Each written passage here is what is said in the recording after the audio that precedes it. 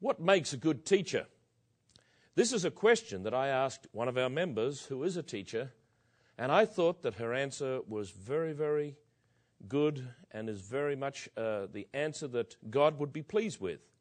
We're here at the Feast of Tabernacles, and as Mr. Armstrong told us many times, we are being trained to be leaders and teachers in the wonderful world tomorrow. So we're going to be talking about becoming a teacher today.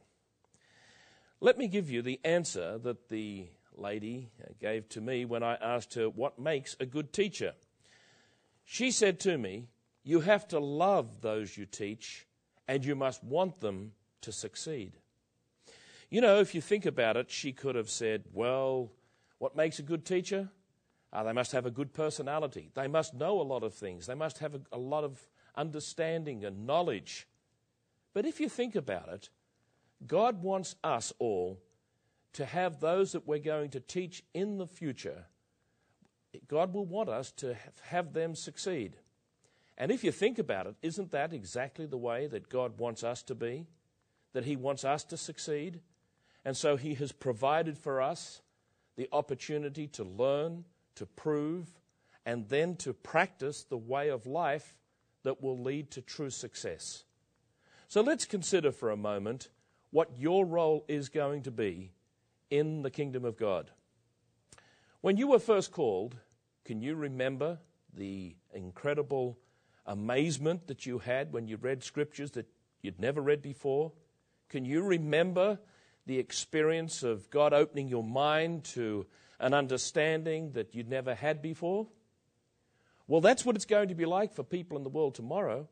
But unless we understand how we learnt what we learned, then we are not going to be able to teach other people. So let's notice for a moment here a scripture in Isaiah chapter 30. Isaiah chapter 30, and we're going to start reading in verse 19. Isaiah chapter 30. This, of course, is a millennial scripture. This is something that we can look forward to in the future. We know that when God inspired the prophet Isaiah to write this, he looked forward into the future. God saw this time when it was going to be a reality. And so he said to the people of Israel, and therefore ultimately the people that will be in the kingdom of God, in Isaiah chapter 30, verse 19, it says, "For the people shall dwell in Zion at Jerusalem. You shall weep no more. He will be very gracious unto you. At the voice of your cry, when he shall hear it, he will answer you. And though the Lord give you the bread of adversity," because you remember, these people are going to have come out of terrible tribulation. They will have been in concentration camps. They will have gone through terrible experiences. God says, "And though you ate the bread of adversity and the water of affliction, yet shall not your teachers be removed into a corner any more. But your eye shall see your teachers, and your ears shall hear a word behind you, saying, This is the way, walk you in it, when you turn to the right hand and when you turn to the left." This is the way. You know, brethren, if you think about it right now, God has been training you in that way. And here at the Feast of Tabernacles, this is an opportunity for us to practice the very way of life that we have been taught. You know, God has taken us 51 weeks of the year we live in the world, and then just for this 1 week of the year, we're taken away to a place with a beautiful setting. We get to spend our tithes on going to good restaurants. We have the opportunity to be with our family all that time. We've left our problems behind. We're here at the Feast of Tabernacles. This is our once in a year, 1 week and a day opportunity to really live that way of life. You know, teaching should be one of the most noble of professions. But sadly, as I think most of us realize, the teaching profession has been degraded. And people have, sadly, lost that understanding of what a wonderful opportunity that it is to teach. In God's kingdom, those who teach will be afforded great respect and honor And when Israel comes out of captivity, they will be eager to learn God's way. After years of oppression and adversity, they will willingly seek the voice of God's teachers. So in the last years of Mr. Armstrong's life, he came to understand one of the most important aspects of our calling. It was not to save ourselves, but to be overwhelmed with a care and a love for others and their calling. The concept of us becoming teachers became one of the most important concepts that he left to us as a legacy. In the Living Church of God, Mr. Meredith has continued with that legacy, and we are in the process of teaching and training new people in God's church, people who have come out of this present evil world and who are already having their lives changed and turned around. Let me quote to you what Mr. Armstrong wrote in his book, Mystery of the Ages, on page 351. He said, "The very purpose of the church of this present time is to provide God's training school or teachers' college to train in spiritual knowledge, education, and godly character, to supply all the positions at the beginning of the wonderful 1,000-year reign of Christ on earth." So let's think for a moment. Are you ready to teach other people? Are you really grasping the vision that God has for each one of us here? This afternoon, I'd like us to think about that. This morning, I'd like us to think about that and think about a motto that we could apply. Enthuse to achieve. Do you remember what the teacher member said? She said, you have to love those you teach and want them to succeed. So one of the things that we need to be doing in our lives is to be looking for opportunities to teach others, but more importantly, to make sure that what we teach is what we live by. You know, I've talked to many people in the church over the years. You've probably discussed this with people yourselves. And you've had them say something to you like this: "Oh, I don't want to be a teacher." People think that that's such a big responsibility that they really can't see themselves doing that. Well, frankly, brethren, if you think about it, if we don't want to be a teacher, then we really haven't grasped the vision that God wants us to have. Now, this doesn't mean that every one of us in the millennium is going to be sitting in a classroom or a schoolroom, day by day. You think about it. You take, for example, a member of the church here at this time who is working as an engineer. You know, engineering in this world is controlled by budgets, and so the engineers who would like to be able to over-engineer and over-design and make a quality product are constrained by the fact that they've got to do the cheapest job and to be as close as possible to the constraints that engineering principles bring upon them. But in the world tomorrow, we're going to have the opportunity to make sure that the engineers are given every possible scope to make sure that the job they do will be the very best possible job. And they're going to be able to teach that way of life to the new young people that they're going to be training at that time. We can carry the same principle, of course, across to other aspects of life. Think for a moment what it's going to be like to be in the world tomorrow with young mothers, with young children, who will be earnestly desiring to know how they should be properly bringing up their children. You're going to be able to teach them simple principles of hygiene, nutrition, child training. There are going to be so many opportunities for the mothers who are sitting here in the audience today to be able to teach young mothers and children in the future. You might even have a talent that you don't know at this time that you have. But when God has made you into a spirit being, when you have the talents that you have greatly magnified and amplified, You imagine what it's going to be like to be a teacher in God's kingdom. Do you want to see your fellow man overcome sin? Do you want to see them live positive, productive lives, free of cynicism, fear and hostility toward one another? Because frankly, that's why a lot of people are upset and frustrated and fearful today. Well, if you want to see people succeed, then God has got a job for you. And He's got a job for me. You know, I might just take the opportunity here of saying this. When I went to Ambassador College years ago, I had no idea that I would really become a minister. But now, over the years, since I have graduated and was ordained as a minister, the most rewarding possibility that I have to fulfill is that of teaching people. And in the last few years, with the telecast and the booklets and the articles and the Bible study course starting to produce such wonderful results, I'm once again back in that day-to-day opportunity of explaining God's truth, going through the basic principles of conversion and repentance, explaining the whole plan of salvation that God has for mankind.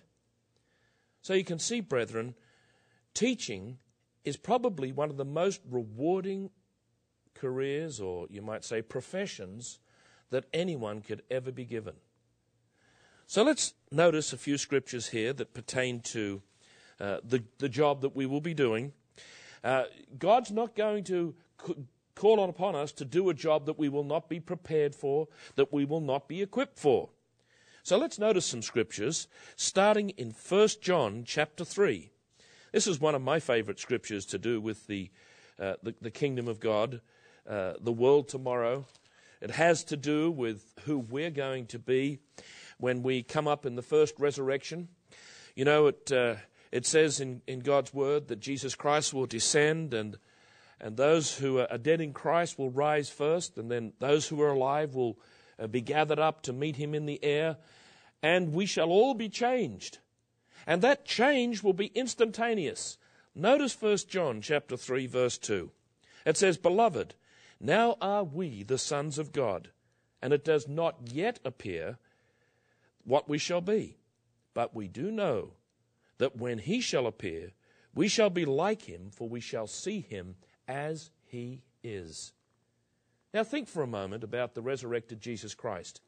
You'll remember the scriptures there in the Gospels that talk about the fact that Jesus Christ appeared in the room where the disciples were gathered and was immediately present with them. He didn't come through a door. He didn't knock on the door and they had to open it for Him. He just appeared.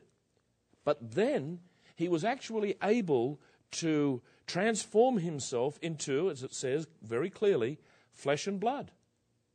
Now, this is an unusual thing for us to consider. You know, most people think of a spirit being as being some ethereal, sort of almost invisible presence that you might just be able to see a vague outline, like a ghost, as people would say. But no, Jesus Christ was no ghost.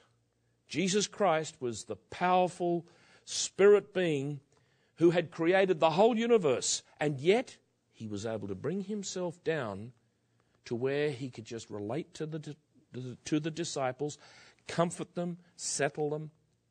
And then He said, "Give me a piece of broiled fish." And they brought a piece of fish to Him, and He ate it. So this is what it will be like for us. We will have the power of God, the Spirit of God, but we will also be able to be manifested in what looks like, to anyone else, flesh and blood. In other words, you are going to be able to visit people in their homes, and you're going to be able to sit down and have a meal with them. You'll be able to converse. As far as they know at that time, you won't be any different to a human being. And yet, there'll be a huge difference to what we are at this time. Let me show you a scripture here in Isaiah chapter 11. This is a description of what Jesus Christ is really like, and what, frankly, we are going to be like, because it said there, we just read there in 1 John, that we shall see him as he is. Let's notice here, Isaiah chapter 11, speaking about Jesus Christ. It says, "And there shall come forth a rod out of the stem of Jesse, and a branch shall grow out of his roots. And the Spirit of the Lord shall rest upon him, the Spirit of wisdom and understanding, the Spirit of counsel and might, the Spirit of knowledge and of the fear of the Lord."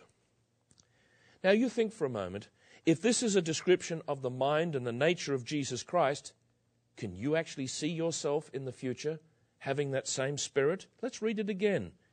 Let's notice it says, the Spirit of wisdom. Wouldn't you like to have perfect wisdom? The Spirit of understanding. Wouldn't you like to have perfect understanding? And the Spirit of counsel. Spirit of counsel means that when someone comes to you in God's kingdom and asks you a question, you will not find yourself flat-footed. You will not find yourself in a position where you can't answer them. In fact, what's going to happen is you're going to have the perfect answer. You will have immediately the ability to discern the attitude and the spirit and the intent of that person asking the question. Notice what it says here in the next verse. It says, "And shall make him of quick understanding," or you might say of lively understanding. And actually, it's interesting, in the margin it says, "of a scent or a smell." In other words, it's like you will have a sense, an ability to discern a person's mind. It says, "And shall make him of quick understanding in the fear of the Lord. And he shall not judge after the sight of his eyes, neither reprove after the hearing of his ears." Think for a moment, everyone. Isn't that what we tend to judge things by these days, or especially judge other people? By the sight of the eyes, and most assuredly by the hearing of the ears. No, at that time, you are going to judge with perfect judgment. You are going to have fairness and equity.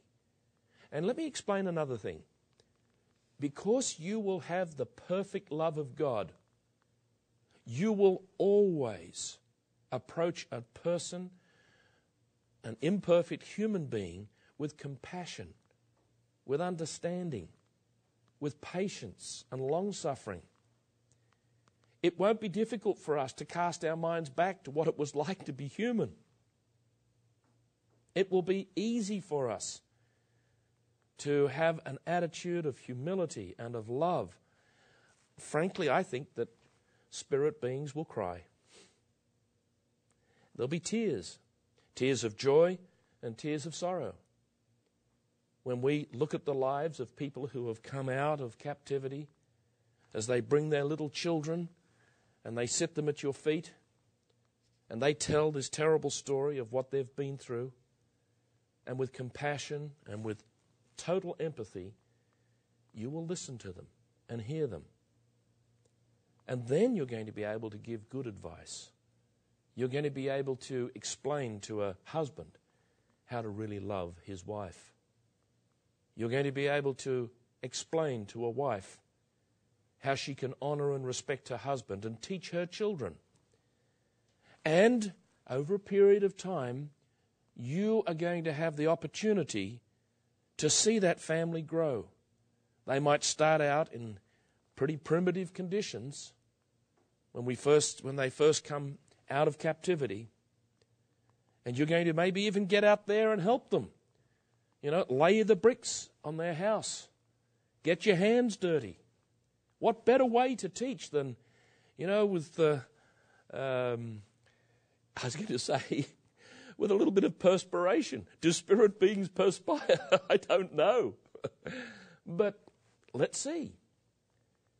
But certainly you'll be able to come in for that lunchtime meal and sit down with them, and they'll ask you questions, and once again, as we said, you'll have the perfect answer. Notice verse 4. It says, "But with righteousness shall he judge the poor, and reprove with equity for the meek of the earth." And he shall smite the earth with the rod of his mouth, and with the breath of his lips shall he slay the wicked. But, notice verse 5, and righteousness shall be the girdle of his loins, and faithfulness the girdle of his reins. This is that wonderful millennial scripture that we have always had as our motto, you might say, on the seal of the church. In verse 6, the wolf also shall dwell with the lamb, and the leopard shall lie down with the kid, and the calf and the young lion and the fatling together, and a little child shall feed them. Where will that little child come from? That little child will come from the home of the people that you have been teaching. And that little child will be taught by you. That little child will be taught how to look after their little pets. Now, that pet might be a lion, but you understand what I'm saying. What we're talking about here is a wonderful opportunity that is impossible for us to imagine in this age at this time.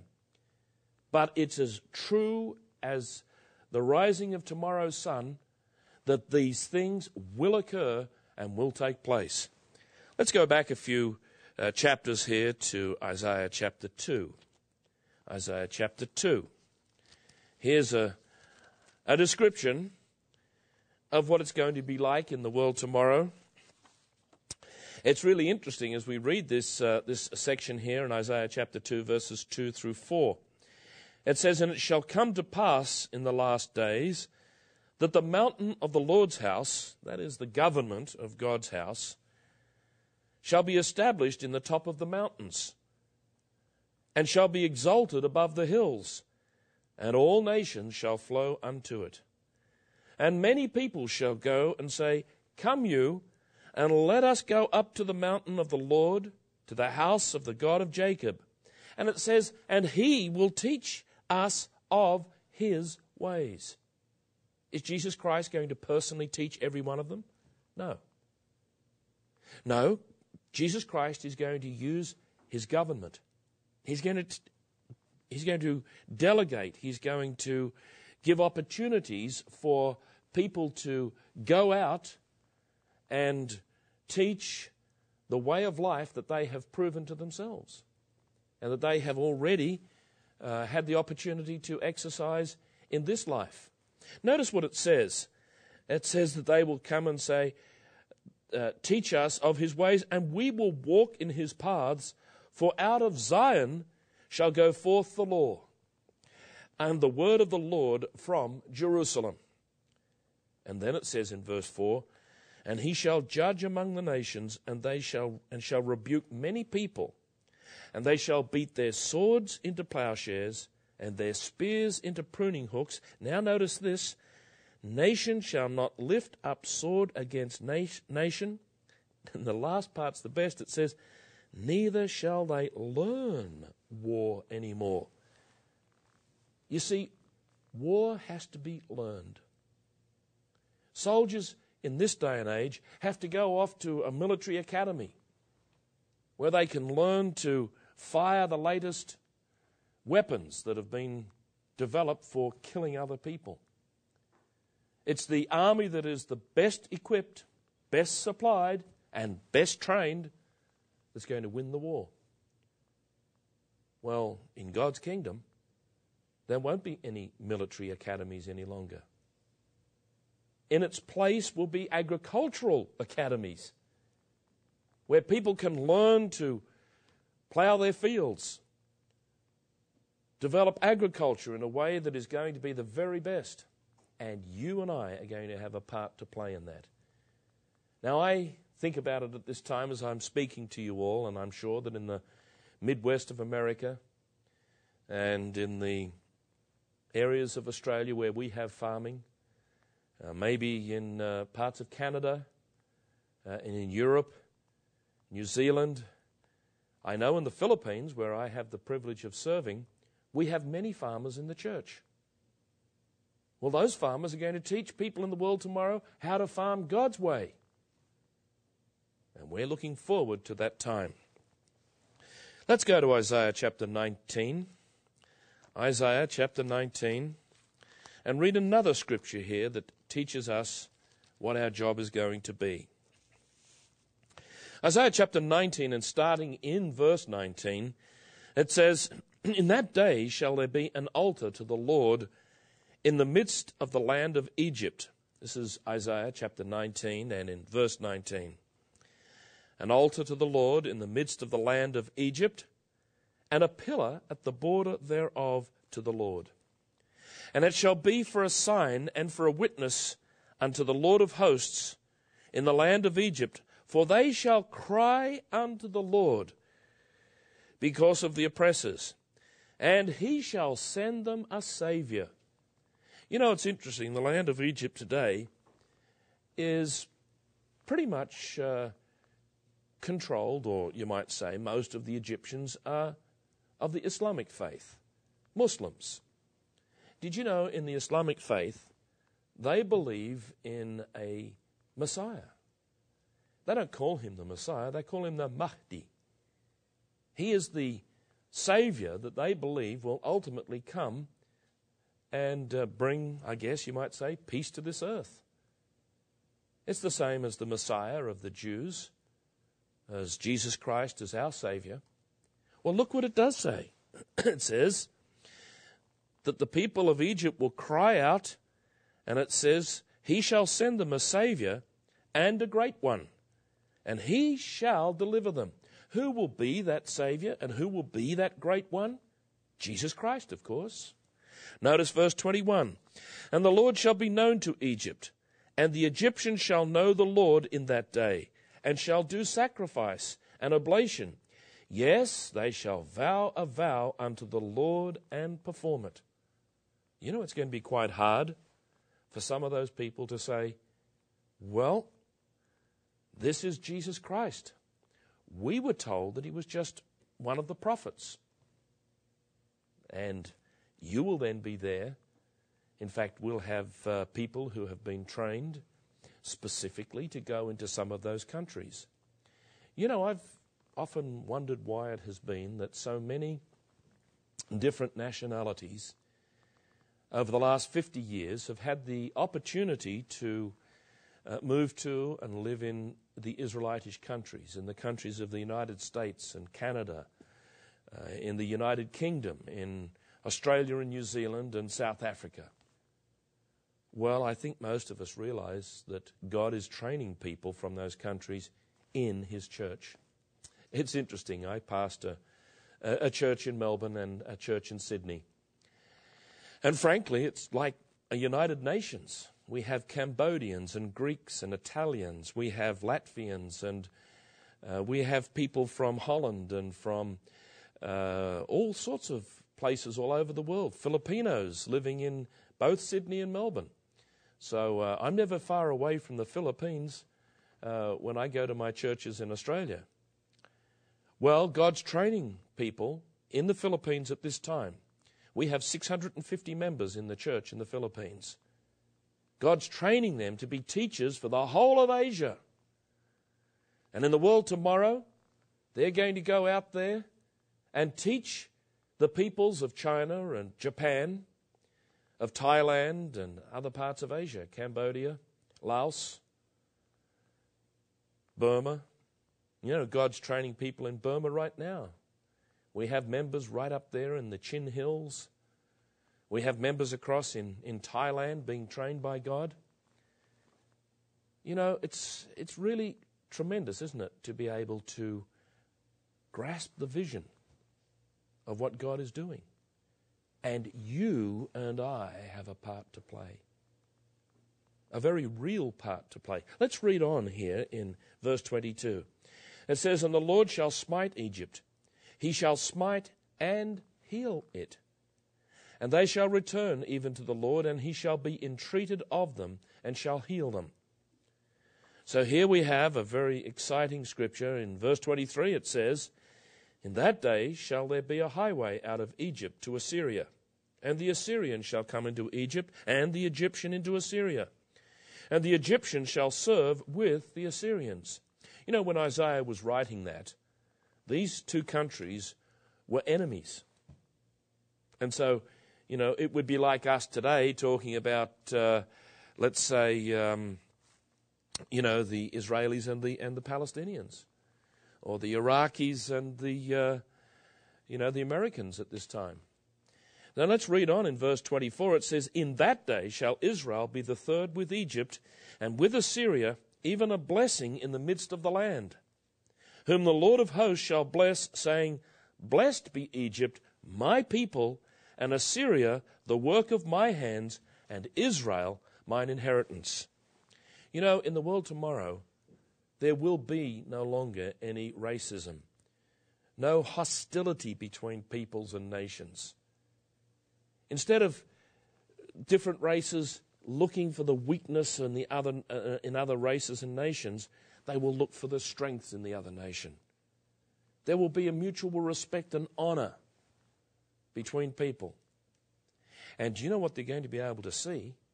They're going to be able to see that the family of God is made up of many different races and nations. They're going to be able to see that they are all spiritual Israel. And so you and I are going to be a part of that wonderful plan of salvation. Now, God is going to restore more than knowledge. He's going to restore true principles. Do you remember that we had as our motto at Ambassador College for years, recapture true values? Well, that's what God is going to do. And He's going to use the people who have been at this time in God's church in the future carrying out that wonderful plan as teachers. We're going to be joined by another group of people. I don't know whether you've thought about it that much, but at that great resurrection, that first resurrection, when we all come up, we're going to be standing alongside not just the people of this generation, but you're going to be able to look over, and there is Daniel. And there's Mark and James and the Apostle Peter. And you're going to be able to go along to Bible studies and Sabbath services and hear a sermon given by Noah. Imagine what that would be like. In fact, Noah is going to have certain responsibilities in the wonderful world tomorrow where he will be responsible for the overall training of the nations. If you go back to Genesis chapter 10, where we have the table of the nations, you will find that God separated out 70 different tribes of people from whom all the nations and the tribes of the world have come. And so Noah will have that responsibility of teaching those people. And right now, God is giving opportunities to several people in His church. Maybe they've just been transferred in their employment to Saudi Arabia. Maybe you are working alongside someone in your work of a different race or nation, and you're learning to have respect and honor. And they're learning from you. But you know what? In the wonderful world tomorrow, God's people are going to be those people who have surrendered their lives in obedience to God. And so that's what we're called upon to do. Now, let's notice now this scripture in Isaiah chapter 28. Isaiah chapter 28 and in verse 16. Notice it says in Isaiah chapter 28 and in verse 16, "Therefore, thus says the Lord God, behold, I lay in Zion for a foundation stone, a tried stone, a precious cornerstone, a sure foundation. He that believes shall not make haste. Judgment also will I lay to the line, and righteousness to the plummet. And the hail shall sweep away the refuge of lies, and the waters shall overflow the hiding place." This is a reference to the fact that Jesus Christ, when He returns to this earth, is going to have perfect judgment. It says that everything, just as a builder, just as a stonemason, just as a bricklayer holds a plumb bob to make sure that absolutely everything on the vertical is absolutely online, And he sets it up with a spirit level so that everything on the horizontal is perfectly level. Notice what it says. Judgment also will I lay to the line, and righteousness to the plummet. And the hail shall sweep away the refuge of lies.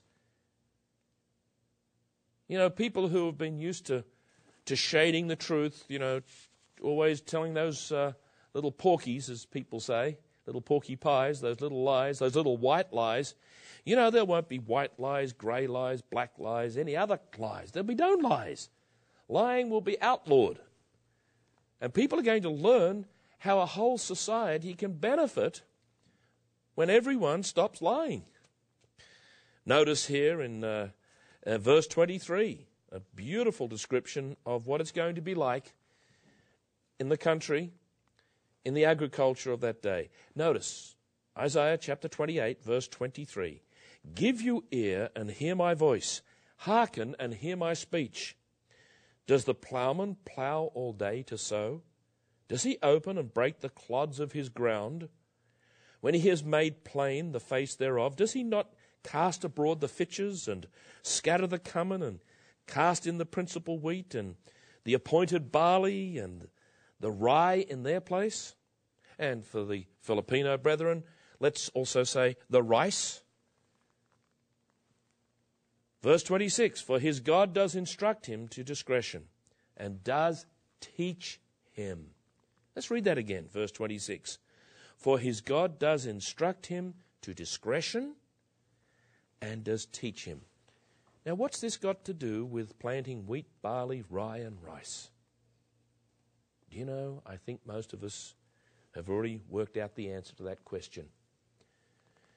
God told Adam and Eve to take care of the land, to dress it, and to keep it.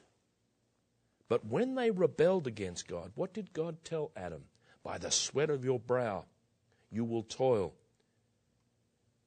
And so Adam and Eve and Cain and all of mankind, ever since that wrong decision that Adam and Eve made, have been out there sweating, taking care of weeds with with herbicides, and taking care of pests with pesticides. You know, there's been an adversarial approach to agriculture. Too many farmers have, pushed the land, taken more out of it than what they put into it.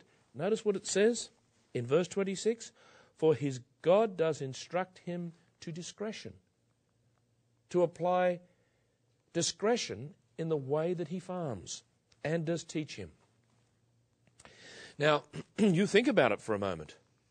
You might not be a farmer, and you might say, well, what could I teach farmers? Well, I tell you what you could be able to teach farmers when you go to teach them and on the Sabbath days in the sermons that you'll be giving. You'll be able to teach the give way as opposed to the get way. You will teach farmers to apply the land Sabbath so that 1 year out of 7 they will rest their land. You will teach them proper agricultural principles. You'll make sure that the fertilizers that the animals produced are put back into the soil. Crop rotations will be properly understood. And I'm sure that when Jesus Christ returns to this earth, he's going to bring some principles that we still don't even know about at this time. And we will we will marvel at those incredible truths that Jesus Christ brings to us. So let's notice here, as it says in verse 27, for the fitches are not threshed with a threshing instrument, neither is a cartwheel turned about upon the cummin, but the fitches are beaten out with a staff, and the cummin with a rod. Verse 28, it says, bread corn is bruised, because he will not ever be threshing it, nor break it with the wheel of his cart, nor bruise it with his horsemen. I must admit, I'm not a farmer. I don't know exactly what is being talked about there. But that scripture is going to be read to farmers in the world tomorrow, and they will understand. Verse 29, this also comes forth from the Lord of hosts, which is wonderful in counsel and excellent in working. So you can understand that this all lies ahead for us. People say that we are getting to the point where we are running out of agricultural land. That the population of the earth, which I think at the last time I checked it was about 6,574,362,549. Well, something like that. We're at the point where people are starving to death because they don't have enough food. In the world tomorrow, and you think about it, this is going to go for 1,000 years, and people won't be dying because of, warfare and malnutrition and pestilence. So the population is going to grow a lot faster, and there will always be enough food for them. In fact, we're going to come to the point, this is interesting, I've been thinking about this. We're going to have enough agricultural produce laid aside at the very end of the millennium to feed billions of people that are going to come up in the great white throne judgment. Instantaneously. One day the population of the earth might be, say, 15, 20 billion. I don't know what it's going to be, but let's say that. And the next day you've got double that number of people. And we're going to have to be ready with clothing, with food, with water. Well, that's what we're training for. And you know what's interesting? This little church, this little flock, is being trained for that job right now. It's hard to imagine, isn't it? That such a small group is going to have such a great impact. Do you remember what Jesus Christ said? He said, the kingdom of God is like a mustard seed. Now, I'm sure most of you have bought some whole grain mustard. And just think for a moment. How big's a mustard seed? About as big as a pinhead, maybe a little bigger. And yet Jesus Christ said the mustard tree grows into one of the biggest trees. Do you realize what a privilege it is to have been called at this time? Do you realize that God is serious about your calling? Do we really realize that we have the opportunity in this life now to prepare the reward that Jesus Christ is going to bring with him to give to us? Let's have a look at a scripture in Revelation. This is the very last chapter of Revelation, the last chapter of the Bible, actually, of course. I love this scripture, Revelation chapter 22, and in verse 12. Revelation chapter 22, in verse 12.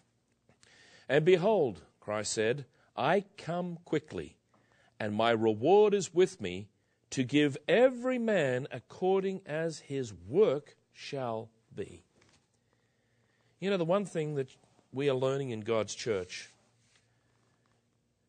is that there is no room for people with egos, people who want power to lord it over other people. The type of person that God is looking for is the type of person who's able to see beyond themselves. The person who is mature enough to understand that they can be a part of a team that is literally going to change this world. You and I have been given that opportunity and that chance. So when Jesus Christ comes as King of Kings and Lord of Lords and as the high priest over a spiritual priesthood, Christ will gather his Levitical priesthood. He's going to restore the tribe of Levi to carry out the functions of the priesthood in a physical way. The whole book of Ezekiel, chapters 40 right the way through to the end of the book, deals with this section. But who will teach the priests? Who will teach the physical Levitical priesthood? Well, I think the answer is quite obvious. The spiritual priests of God. You know, we will be given two titles, kings and priests, church and state. There will be no separation. Our role will be civil administration as well as spiritual or religious instruction and training. Now, it's really interesting. When you go to the book of Malachi, this is a book that was written as a prophecy to the tribe of Levi. Let's turn back to the book of Malachi. And I'd like you to see a really interesting principle here. Now, remember I said that the physical Levitical priesthood will be restored. But you know, the spiritual priesthood of Melchizedek will be the ones that teach the Levitical priesthood. So let's have a look at Malachi chapter 2. And I want you to think about this, that you are a teacher in the kingdom of God, and one of your jobs will be to teach the physical Levites. And one of the things that you will be doing, and I don't know what environment it will be, maybe a formal teaching position, you know, in a school or a college or a university. But I know this one thing, that you will turn to this scripture and you're going to read it with real intensity and with real conviction and with a real purpose. Because you see, the background to this story of Malachi is that the Levitical priesthood had, unfortunately, lost the plot. They could no longer see what their role was, and they had allowed themselves to, you might say, lower their standards. They'd started to divorce their wives. They said regarding God's service, oh, what a weariness it is. They weren't zealous. And so Malachi wrote here in verse 1 of chapter 2, "Oh, now, O you priests, this commandment is for you." In verse 4 he says, "And you shall know that I have sent this commandment unto you, that my covenant might be with Levi, says the Lord of hosts." Do you know what the name Levi means? It goes right back to the time when, you remember, Jacob he had two wives and two concubines. And he was fathering several of the children that would make up the 12 tribes of Israel. And the mother of Levi, when she had Levi, she said, "Now I will be joined to my husband." What she didn't realize, by calling him joined or Levi, she was actually choosing a name that would prophetically describe the role and the job of a Levite, to join God to man. And so the role of a Levite is to be that important person who brings the commandments and the laws of God to the people and instructs them so that they can have a relationship with God. Notice what it says here in verse 4. We'll read that again.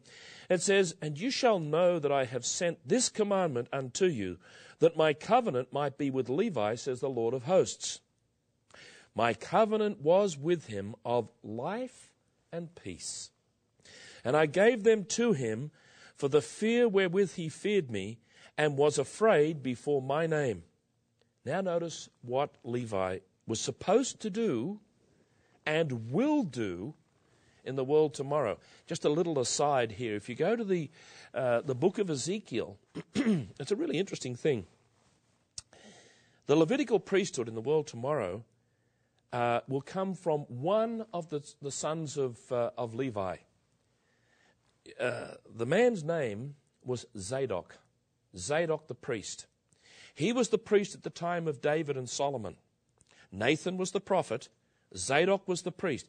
The name Zadok comes from the Hebrew word tzedek, which means righteousness. Now, it says in the book of Ezekiel, if you get a chance to read that Zadok's descendants will be the ones that will be re-established into the priesthood. Now, do you know who one of the members of the family of Zadok was? Phinehas. Do you remember Phinehas? He was the Levite that when the Israelites were in the wilderness, there was this evil man who had decided to take a Midianite woman, and he brought her into his tent in front of everyone's view so that everyone knew what he was doing. And this prince went into the tent, and Phinehas became so furious, he took up a javelin and he went into the tent and he skewered these two people and killed them. You know, God said, Phinehas, I like your zeal. You know, Phinehas' descendant, Zadok, had that zeal. We are, as the future priests of God, to also be zealous. I don't want us to go around skewering people with javelins, of course, but you know what I mean. There is something about people who are zealous for God that he is very pleased with. In fact, I don't think you can find anywhere in the Bible where God is critical of zealous people. There's an awful lot of criticism of people who are lukewarm and lethargic and don't take their calling seriously. You know, here at the Feast of Tabernacles, this is an opportunity for us to rekindle the zeal, that first love, that joy, that purpose and wonderful zeal, as we can only say, for the world tomorrow. So let's go to Malachi chapter 2 again here. Notice this scripture here in verse 6. I love this one. It says, the law of truth was in his mouth, and iniquity was not found in his lips. He walked with me in peace and equity, and did turn away many from iniquity. Verse 7, for the priest's lips should keep knowledge, and they should seek the law at his mouth, for he is the messenger of the Lord of hosts. Well, we've been called to carry that message, and we're doing that with zeal and enthusiasm. You know, there's a really interesting scripture here in Jeremiah chapter 3. You know, I'm sure a lot of you over the years have seen movies like Raiders of the Lost Ark, and, you know, a lot of people talk about or ask the question, we wonder where the Ark of the Covenant is. Well, there's an interesting scripture here that shows us that it's not going to be necessary to have an Ark of the Covenant. Notice here in Jeremiah 3 and verse 6, it says, the Lord said also unto me in the days of Josiah the king, have you seen that which backsliding Israel has done? She has gone up upon every high mountain and under every green tree, and there has played the harlot. And I said, after she had done all these things, turn you unto me. But she returned not, and her treacherous sister Judah saw it. So we can see here that, let me just check here with this scripture. Now verse 16 we need to go to. And it shall come to pass, verse 15. God says, and I will give you pastors according to my heart, which shall feed you with knowledge and understanding. And it shall come to pass, when you be multiplied and increased in the land, in those days, says the Lord, that they shall no more say, the ark of the covenant of the Lord, neither shall it come to mind, neither shall they remember it, neither shall they visit it, neither shall that be done any more. At that time they shall call Jerusalem the throne of the Lord. You know, Jesus Christ will be in Jerusalem. And so there will be no need for the Ark of the Covenant. So that is the picture from God's Word. But what about us? Are we preparing now to become teachers in the world tomorrow? I'd like to give us a few points here that are going to help us to prepare. The first one is teaching begins with ourself. You know, a basic principle for teachers is they've got to know more than their students. They've got to be better equipped and better informed than their students. So the key to being a successful teacher is living the way of life that you are going to teach. example is the best teacher. Notice Psalm 51. David, after he had repented of his sins toward God in Psalm 51, prayed this prayer.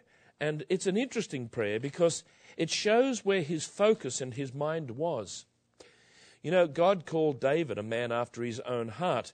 And so here in Psalm 51, verse 4, it says, "Against you and you only have I sinned." Verse 10, "Create in me a clean heart, O God, and renew a right spirit within me. Cast me not away from your presence, and take not your Holy Spirit from me. Restore unto me the joy of your salvation, and uphold me with your free spirit. Then," he says, "then will I teach transgressors their ways." What does that tell us? We can't teach transgressors unless we have repented of our sins. In fact, I'm going to be more specific. In the world tomorrow, when someone comes to talk to you and ask counsel and advice, do you know what you're going to be able to say? You'll shake your head like this. "I know what it's like." "Oh, no, you can't. You're perfect. You look at you. You're a spirit being. You wouldn't know what it's like." And without going into details of what your sins actually were, because we don't do that. We only confess our sins to God. But we can talk about our weaknesses. You would say something like, "You know what? The very problem that you are having, I had to battle myself. And the only way that I could overcome was to get on my knees and cry out to God to ask Him to give me the power and the strength to overcome." I remember a particular time I was in a motel room and, I was struggling with this particular problem that I had, my attitude towards my employer. I was not happy with the way I thought about him. And I cried out to God, "Change my heart, God, change my mind." And miraculously, all of those feelings, all of that pent-up anger and hostility that I had toward my employer disappeared, left me. And in its place, I studied God's Word and I went to Scriptures that taught me that I should honor and respect my employer, that I should work hard for him as if I was working for Jesus Christ. And do you know what happened? That same employer, 6 months later, doubled my salary and gave me a promotion. And said to me at the time, "I don't know what came over you, but you really changed." If you think about it, brethren, that's what we're doing in this world now. We are training to train people in the world tomorrow. Now think about it also for a moment. God is a great being who loves to delegate. You think about the greatest delegation that God the Father ever gave. He said to the Word, "I want you to create the whole universe." And Jesus Christ, the one who became Jesus Christ, went out and He created the sun and the stars and the moon and the galaxies and the whole universe. It was Jesus Christ, or the one who became Jesus Christ, the Word, who did that. And do you know what it says in 1 Corinthians 15? It says that when it's all over, when the whole of the universe has come under the control and the command of the plan of God, Jesus Christ will offer it up to His Father. Well, it's the same principle. In the world tomorrow, Jesus Christ will delegate jobs down to Noah. We believe that Joseph will be involved with the finances of the whole world. And then, of course, Noah and Joseph, what are they going to do? Well, they're going to delegate to other people. And somewhere, God is training you to place you in a specific position, in a specific role in the kingdom of God. And let me explain something. The opportunities that you will have in the world tomorrow are being determined right now by how much you respond and I respond to the leadership that is being given to us.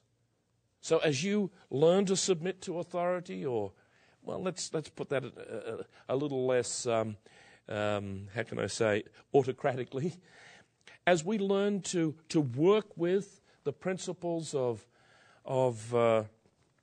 government, so then we're able to put into our psyche, into our character, that important principle. So God says, now I know I can trust this person. In that area, I'm going to be able to send him out further to do more because he's proven himself to be faithful and loyal.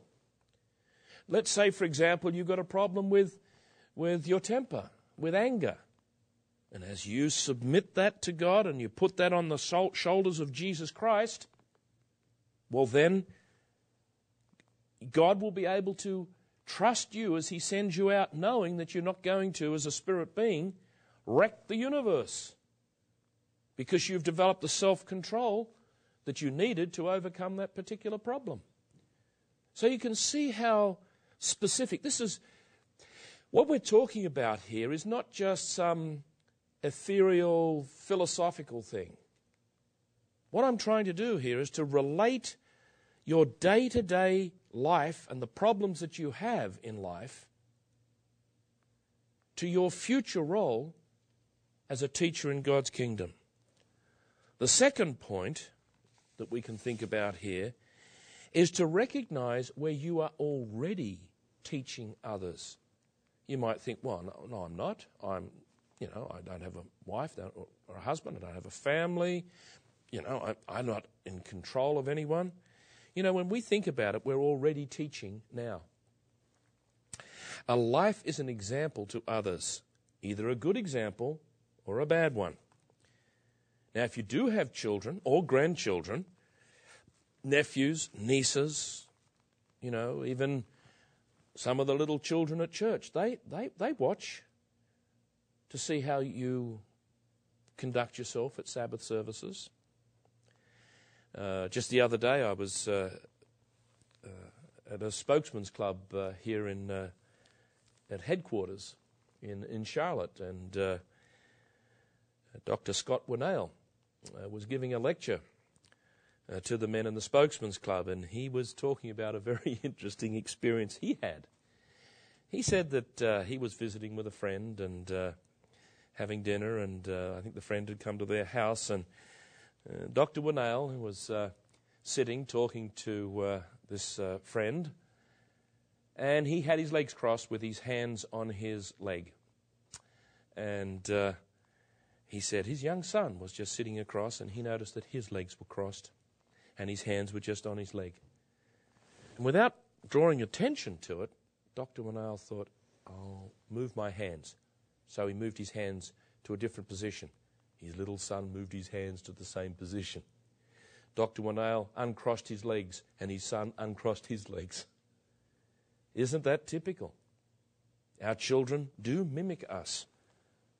So if we can use that principle to teach our children right things, good things, then we are already teaching and they're learning. At work, your example of honesty and humility is noticed. People know that you don't swear or gamble. People know that you try hard not to, lose your self-control. People notice those things. Some people might not like it because they think you're a goody two-shoes, but at the same time, they will respect you. Notice Matthew chapter 5 and verse 14. Matthew chapter 5 and verse 14. It says, "You are the light of the world. A city that is set on a hill cannot be hid. Neither do men light a candle and put it under a bushel, but on a candlestick, and it gives light unto all that are in the house." What sort of a light are we?